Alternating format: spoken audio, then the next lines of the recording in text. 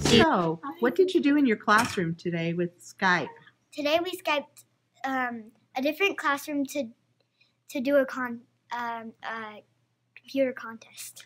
Newby, Ms. Esplin, and Miss Tinsley at Stansbury Elementary School came up with a great way to let their classes compete academically and take some common formative assessments.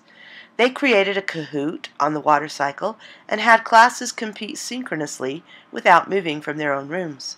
Both classes used the same Kahoot, and the teachers coordinated the action with a Skype call. The students were very excited to take the quiz, and the competitive aspect, one class against the other, added some real suspense.